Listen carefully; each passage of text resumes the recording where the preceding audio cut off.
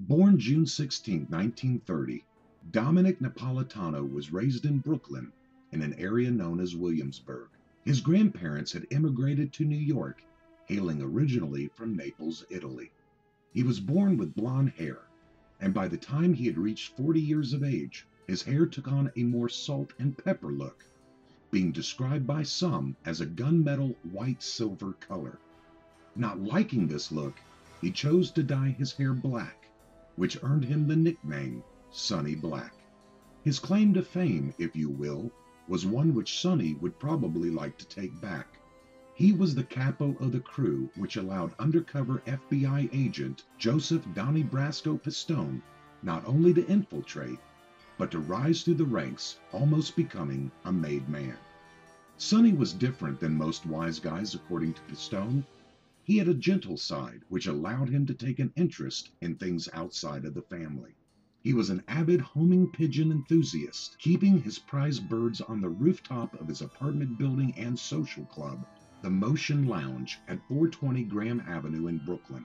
He often went up there to admire the birds and just think. Years later, when asked about Napolitano, Agent Pistone said, Dominick was more observant and disciplined. In mob circles, he had an excellent reputation for personal loyalty to his sidewalk soldiers. Another character trait which endured him to his crew was Sonny didn't need attention to make him feel important. He never acted the part of the Hollywood caricature of a wise guy. For example, he carried his own suitcase, something which most capos didn't do, and he was always polite. Agent Pistone noted that Sonny Black was not a 24-hour gangster, meaning you could talk to him about other things. He and Sonny would often go out for dinner and just shoot the breeze like two friends. As a teenager, Sonny got involved in petty thefts. He didn't have partners, but he was so good at what he did that he came to the attention of some of the neighborhood wise guys of the Bonanno crime family.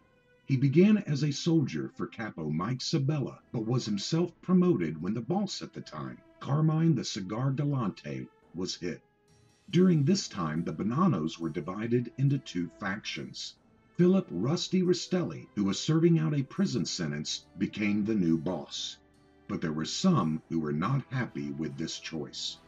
The opposing capos were led by Alphonse Sonny Red Indelicato. He headed a Sicilian faction within the family and included capos Dominic Trinchera and Philip Giacconi. But Sonny Black was loyal to the boss.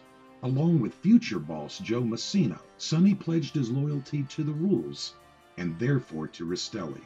And to prove his loyalty, Sonny became part of a plan which lured the three renegade capos of the opposing faction, including Indelicato, into a supposed peace meeting on May 5, 1981. When the trio arrived at the scheduled time, gunmen stepped out of a closet and started shooting. This gruesome scene was well captured in the Hollywood film Donnie Brasco. According to FBI agent Joseph Pistone, the gunmen included Napolitano, Joseph Messino, Indelicato's brother-in-law, Sal Vitali, Joseph Di Simone, Nicholas Santura, Vito Rizzuto, Louis Gianghetti, and Santo Giordano. Benjamin Lefty Ruggiero and John Sarsani were lookouts, and were later part of the cleanup crew who helped dispose of the bodies, along with Sonny Black, James Episcopia, and Robert Capazio. It was at this time that Sabella was downgraded, and Sonny Black was promoted to Capo Regime, taking over Sabella's rackets. As a result of these events and his loyalty, Sonny's relationship with Rastelli grew close. Not only was Rastelli grateful to Sonny when it came to wiping out his rivals, but Sonny's crew became one of the most lucrative in the Bonanno family. They were involved in several illegal activities, including burglary, robbery, loan sharking, hijacking, bookmaking, casino operations, drug trafficking, and extortion. Napolitano controlled Greenpoint, Brooklyn, and from 1979 to 1980, he operated in Pasco County, Florida, out of the city of Holiday, after negotiating control of the territory with the old-time powerful Don of Florida, Santo Trafficante Jr. At that time, Napolitano set his sights on operating a major bookmaking racket in Orlando, but he was never able to achieve this goal. Everything seemed to be going well in Sonny Black's life. There was only one loose end to tie up. Sonny Red and Delicato's son, Bruno, was still out there, probably plotting his revenge on Napolitano and Joe Massino for the murder of his father, and the decision was made that Bruno had to go. The contract was given to Joe Donnie Brasco Pistone. As a result, the FBI closed down its 6-year investigation and pulled Pistone out. 2 days later, FBI agents went to Sonny's hangout, the Motion Lounge, to inform him that Pistone was an undercover FBI agent. In the hours after the shocking disclosure of Donnie Brasco, Napolitano went up to the roof of the Motion Lounge to be with his pigeons and to think. FBI surveillance photos caught a very worried-looking man deep in thought. The FBI offered Sonny witness protection, but he refused.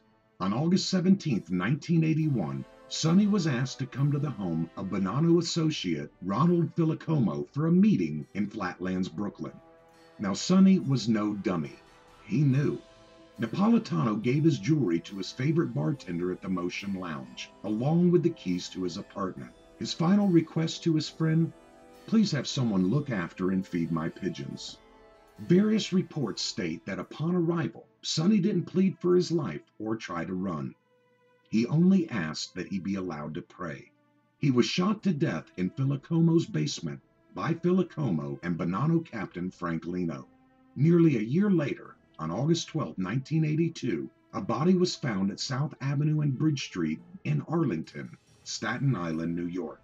The corpse's hands had been severed, and the face was so badly decomposed that dental records were required to verify the identity. The FBI officially announced that they had found the body of Dominick Napolitano. However, in the year 2000, the FBI had to scale back that announcement, admitting that they were now not certain that the body was that of Sonny Black. Either way, Napolitano has not been seen since August 1981. He had to be killed for having allowed such a breach in the family's security. But rather than turn state evidence and enter the witness protection program, Napolitano accepted his fate. Shortly before his death, Napolitano told his girlfriend Judy that he bore no ill will towards Pistone. Knowing that Pistone was only doing his job and that if anyone was going to be responsible for taking him down, he was glad that it was Pistone.